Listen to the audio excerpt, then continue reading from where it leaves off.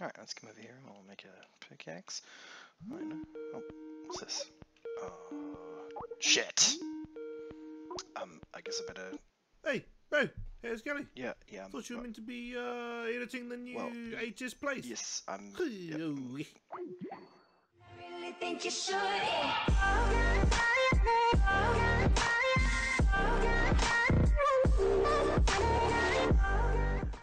Hi. Finger guns. This is No Man's Sky.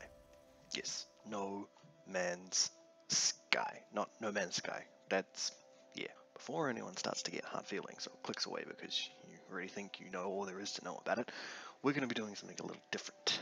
Video game essay, if you will. We're going to be looking at the games that No Man's Sky could have been and was trying to be. But first off, No Man's Sky. You certainly have an idea in your mind about No Man's Sky, whether you've played it or not. Of course, I want to take a subjective view of it before we start talking about my feelings. Almost like this is video game journalism, or something. The hype train for this game began back in 2013. That's not embellishing or anything, whether you're rewarded or not, this was a hype train. But that doesn't make it a bad game. The hype train isn't Hello Gamers' fault, it's not their fault.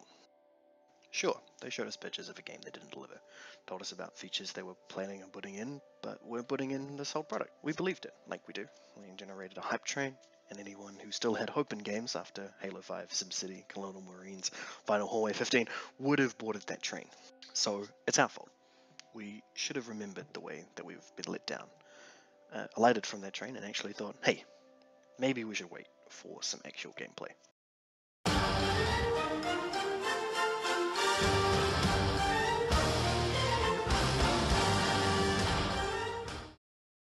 Of course, the facts here are that it got average reviews. Not sure why 6 out of 10 or 4 out of 5 is average, but because that's not really how averages work. But anyway, your standard play for an hour, then watch some streamer play it review. At least I've tried it a few times and let it stew for a few months in between. Many of those reviews state repetition and tedium being the ultimate distinction of the sky of no men.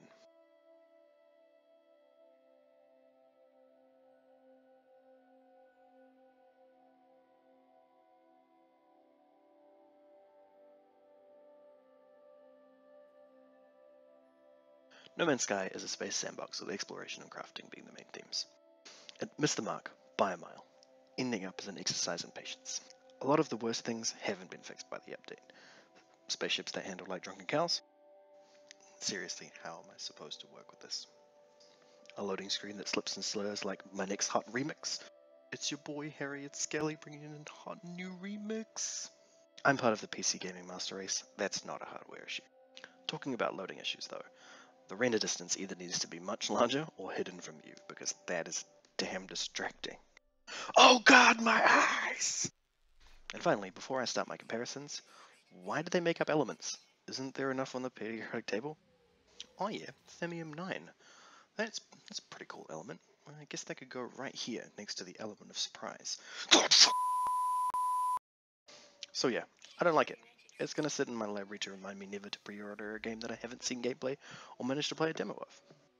I think the only redeeming quality is the music. Sure, it's kind of what you'd expect to find when you googled space music, but that's not a bad thing. It would be bad if it was the kind of music you could find by googling Arse Washer 5, the Arse Return soundtrack.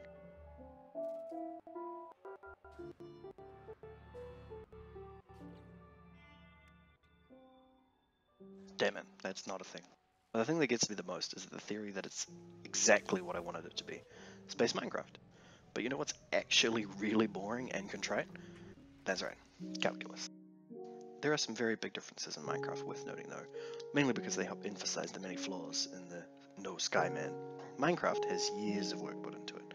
It's being tested all the time, by thousands of people, players in fact, and it has been like that since alpha testing. No Man's Sky charged full price from the get-go, and it barely had enough actual features to be even called a game at all. The team at Mojang slowly constructed the blocky goodness, ending up with a land-based sandbox that's mainly about crafting, but has come to include fighting and exploration. There's always something to do in Minecraft, even if you've done it all. You can always do something differently, and then there'll be another update adding all new stuff to do, or mods. Minecraft started in a different time. It all all seems so long ago now, back when indie game creation was few and far between. Back in a better time for games. Nostalgia may be blinding me at this point, when the only voice we trusted to help us buy a game was that of our friends, or Yahtzee Croshaw from Escapist magazine. But now, I could also bring up multiplayer, because technically Minecraft had it on its release, but I was there during beta, and there was some teething to be done. I'll give the benefit of the doubt and say No Man's Sky will someday have a multiplayer. Ultimately though, Minecraft is actually a blast to play. I have actually lost months of my life to it before. No Man's Sky has only taken about 6 hours in total, and they're ones that I'm keen to get back. But, talking about time dumps, there are other space games on the market. Most of them are nothing like No Man's Sky, because they're mostly set in reality and are actually trying to virtualize the fun parts of spaceships and spaceflight. Things like Elite Dangerous and Star Citizen. Space is a pretty common setting these days, and why wouldn't it be? It's the final frontier, guys. I mean, sure, in here we could also fit in Mass Effect and the general thing, but it's more of an RPG. I'm talking like free-roaming spaceflight games. And while I could have used one of those to compare to, I'm going to do that thing again, and I'm going to review a slightly older game.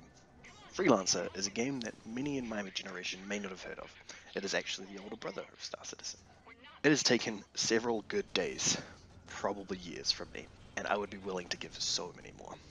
If only I could find a mod that fixes the resolution. Oh, and if I could play it natively on Windows 10 and not have to use my time machine. Freelancer is an A+ game for me. Although it's not in my top 5, it's in my top 10. You know those times when you hear that William Shatner as Captain Kirk made people interested in astrology or physics? Well, Freelancer is actually, that's probably Doctor Who. Well, I came for the Doctor, then stayed for the Freelancer, and then continued to stay for the Doctor. This game has some old graphics. Many of the voices sound robotic, not just the robot ones. And if I wanted to go into scientific inaccuracies, then we'll be here till the actual release of Star Citizen. You know, things like planets are supposed to rotate around stars, and most star systems won't have wormholes just randomly, sporadically around through them that lead on to perfectly other, well thought out star systems not too far away. But you know what it does have? People. There's a brilliant attempt at some life. They barely had the technology, and they made a significantly large game with something to do. You can be a trader, a merc, crime fighter, or a rogue disrupting trade lanes. I think this is a Cowboy Bebop reference. There may be a storyline about aliens that doesn't really lead to anything in-game, but at least it has one. There's a goddamn monkey planet. You could generate a planet full of giraffe-looking ass butt pirates, but unless you got yourself a monkey planet, you have no business being an unrealistic space game. Sorry. So yeah, No Man's Sky is a 3 to 5 out of 10 for me. I feel like if you stick with it, it may become like Minecraft is today.